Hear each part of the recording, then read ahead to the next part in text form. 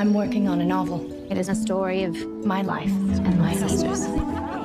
Make it short and spicy. And if the main character is a girl, make sure she's married by the end. You're on fire!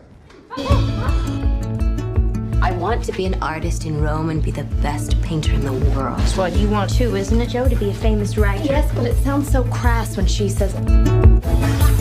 My girls have a way of getting into mischief. Well, so do I. This is Meg, Amy, Beth, and Joe. I intend to make my own way in the world. No one makes their own way, least of all a woman. You'll need to marry well. But you are not married, aren't you? Well, that's because I'm rich.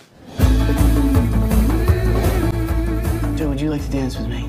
I can't because I scorched my dress. And Meg told me to keep still so no one would see it. I have an idea of how we can manage.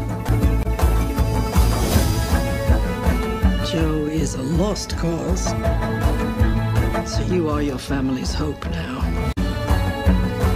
I believe we have some power over who we love. It isn't something that just happens to a person. I think the poets might disagree. We can leave right now. I'll sell stories. Joe. And you should be an actress and you should have a life on the stage. Just because my dreams are different than yours doesn't mean they're unimportant.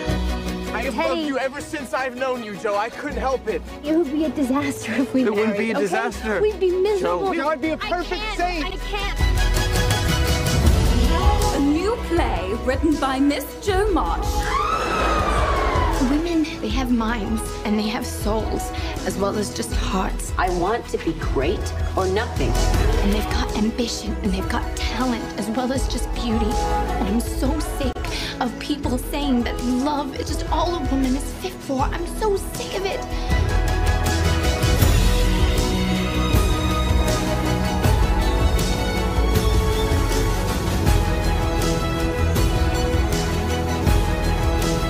There are some natures too lofty to bend.